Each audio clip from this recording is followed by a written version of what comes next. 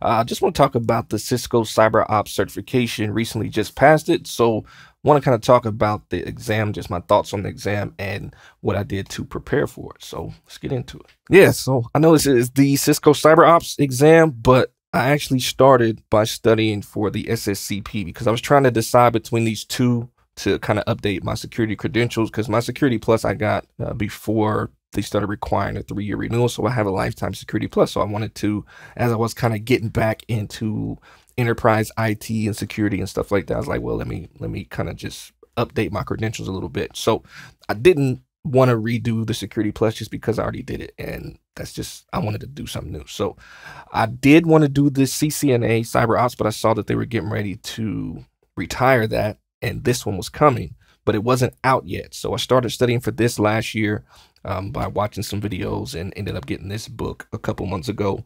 But then I was like, I wanted to switch it up because I had been kind of going over this material for many months, and I wanted a little bit more technical things, you know, technical examples or exercises and stuff like that. So that's why I switched to the CyberOps last month. So I switched to this in March. And I just got the certification in April. So took me about a month, but I will say that's because I already had some background in security, and these two really overlap. This one gets a little bit more technical. This exam gets a little bit more technical, but a lot of the stuff, a lot of the domains, a lot of the topics, they really complement each other. And I was able to, even in preparation for this, still take the, you know, some of the practice exams for this and vice versa. So yeah, it definitely helped out. So that's why I'm showing that one.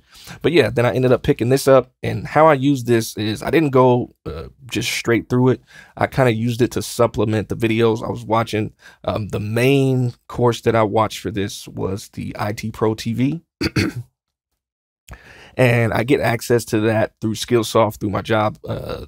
We have Percipio. So, but it's the same. I will say the difference between Percipio and IT Pro TV is on IT Pro TV, it's more laid out by the actual exam guideline, whereas on Skillshare or Skillsoft, it's laid out a little bit different. I'll show you what it looks like. But what I would do is watch a specific topic, and then I would kind of take some tests on that topic, and then go through the book to kind of reinforce the topic and any things that I felt like I needed to brush up on. So I went through, and you can definitely see there's a lot of highlighting and stuff like that. So, but I like this book. This book, the way it's laid out, the way that it's explained, the examples and all that different stuff, I thought were really cool. So let me show you some of the videos and things that I used as well. All right, so the first place to start obviously is going to be on Cisco's website. That's what I did and saw what the exam was all about. They have a lot of free content, a lot of free webinars and everything for the Cisco Ops, CyberOps. So yeah, if you just go to that section, you can get access to all those different things. So I went through, of course, the topics and just see what was what I needed to know. And then I went through some of their study materials. So this was pretty cool. It was basically, these are basically links that take you to a lot of this different stuff. So it could be links to articles or documentation on their website or other websites, like the CVSS scoring system goes to that website. You might get something that takes you to NIST. You might get just a lot of different things, but it was well put together as far as each section. So I like that. I went through all of those and just bookmarked them and consumed all that content. Then I went to Skillsoft, well, Percipio, but Skillsoft, I had Percipio through my job. And so with this one, actually the first thing I started with, the first thing I started with was the SSCP. Like I said, I was studying the SSCP before I switched to the CyberOps because I was waiting for it to come out. And I just went through all of that content. And what I like about this is you can go in, and once you go through something, I don't want to watch it. Once you go through something, you can take a test on everything that was covered in all of these. So I like that. And then I did the same thing with the CyberOps. So you can see the CyberOps Associate. I went through these, and these are not laid out like the actual exam topics, but all the topics are covered. So it doesn't follow the blueprint. but it covers all the topics. So I would just go in, watch something, to watch all these, take the test, and then what I would do is follow it up by reading those topics in the book. So I went through all of those, which is really cool. Sometimes if it was an area that I felt like I understood, I would just go directly to taking the test and not going through all of the videos. So, but I thought that was cool as well. So I did that. Then there's some other stuff I did on here. Let me pull up my playlist. All right. So yeah, on here I did like some Wireshark labs. I did some security analyst stuff. So I did a few different things on here to kind of help fill in the gaps of the stuff that wasn't covered or wasn't covered as deeply in just the Cisco CyberOps stuff. So I went through a bunch of that stuff on here as well. Then I went to Infosec skills. I did some command line basics, and this one covered both Windows and Linux, which was good. I'm comfortable with Windows. Linux to me is new. It's something that I'm learning right now. So yeah, that one was good. The computer forensics course was good because it kind of showed you, it kind of let you use some of the tools and do some basic computer forensics in the cyber range. I did their cybersecurity foundations just to get a kind of a refresher. And then I did their Cisco CyberOps Associate, but I didn't look at the actual details before I started it. So I just searched for the name and did it and realized that it was actually the Cisco CCNA CyberOps content, which wasn't bad because some of that stuff crosses over, but it just covers a lot more of the Cisco tools, which I thought was helpful just to get a good feel for the Cisco tools. So I did that as well. Then I did Pluralsight. So you can see I did their CyberOps stuff, which I thought was good. I felt like this one compared to IT Pro TV was a little bit more technical on some of the tools, some of the concepts and things like that. They both showed you how to use the tools and, showed you the data and stuff like that. But I just felt like this instructor went a little bit deeper as far as the technicality. Like he spent a little bit more time getting into the weeds, which I like. So that was cool. So I did that. Also did a packet analysis course over there, did some basic little network troubleshooting. So like I said, if it was just something I needed to see one or two things on, I would do that. But yeah, I went through those as well. Then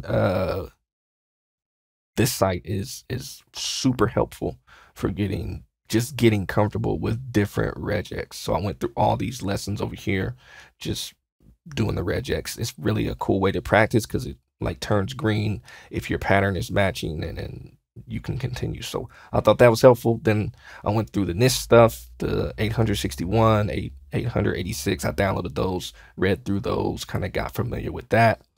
Then also I had access to practice exams. So I had practice exams for registering my book. Then I bought the premium edition. Basically that this gives you like another 2 banks of practice tests. So you get 4 instead of 2. So I did that. I would go through those. And I know people say once you go through a practice exam, it becomes useless. But for me, the way I use it is I like to kind of use these as flashcards. So I'll go through them once to kind of see where I'm slacking. And then I'll just keep going through them as I go through, check my notes, take notes on the stuff I missed, go through, read stuff, and keep coming back until I can just understand not only what the answer is, but why, the other answers are wrong, or finding ways that they're trying to trick you and different things like that. So yeah, I went through that. Same thing. I got some stuff for registering the book, and this is the same stuff that's in the book, but it's just kind of like some key topics for each chapter of the book, and they got flashcards there as well. And then those exams, those practice exams that come with the book were good, but I also bought the actual practice exam from the Cisco Learning Network, and I gotta say this one definitely covered some stuff that wasn't in the book. It covered some things that it was just a little bit harder. So I really like this exam. Definitely worth checking out.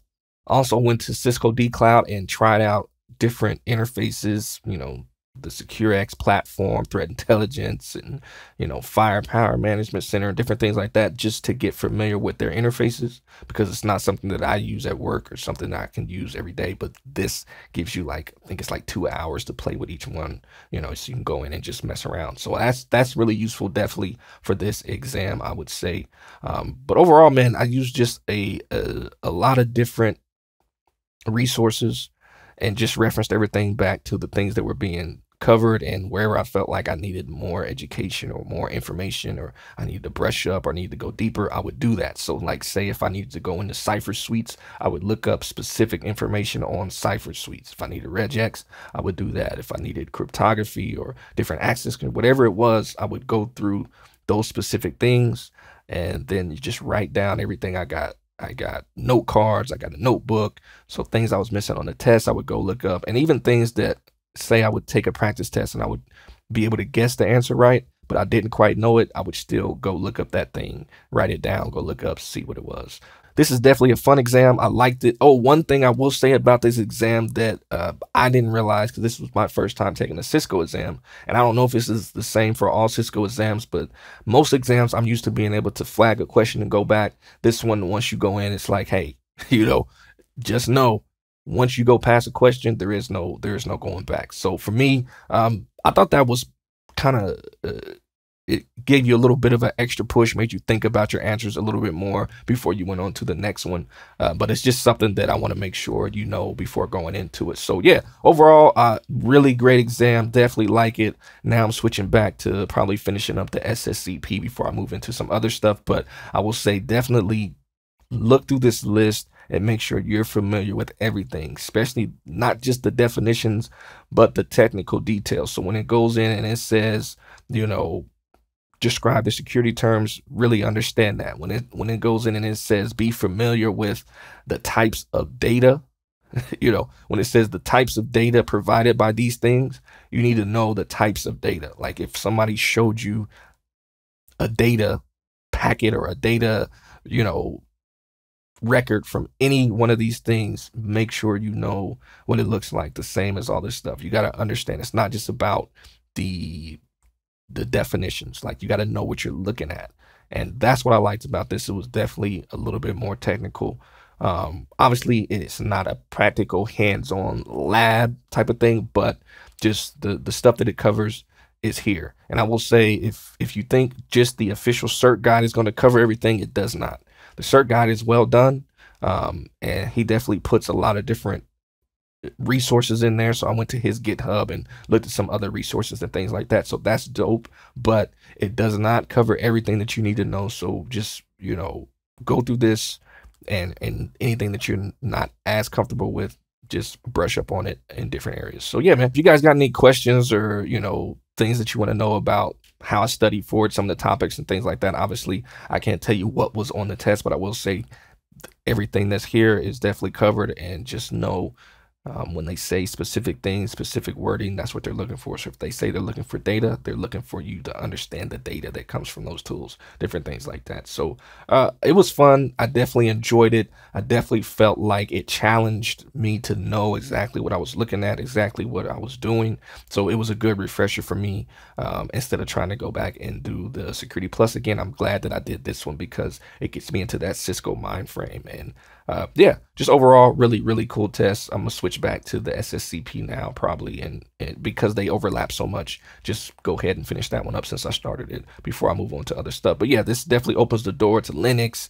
This opens the door to a lot of different tools that I wasn't aware of, wasn't familiar with. So yeah, and plus I did a lot of labs. Like, I did a lot of my own just labs, setting up Security Onion and going through those tools, and setting up Kali and going through those tools, and did a lot of TCP dump and net sniff and Wireshark, just all that type of stuff in my own lab as well. So definitely get hands-on with this one. Definitely get hands-on. It's not just about memorizing definitions. So definitely get hands-on and just get practice with the tools and the concepts that they're covering. So yeah, hopefully that helps somebody out. If you're studying for this, good luck. It's definitely attainable. It's fun. It's enjoyable, and just enjoy the process. Till next time, I'll see y'all later.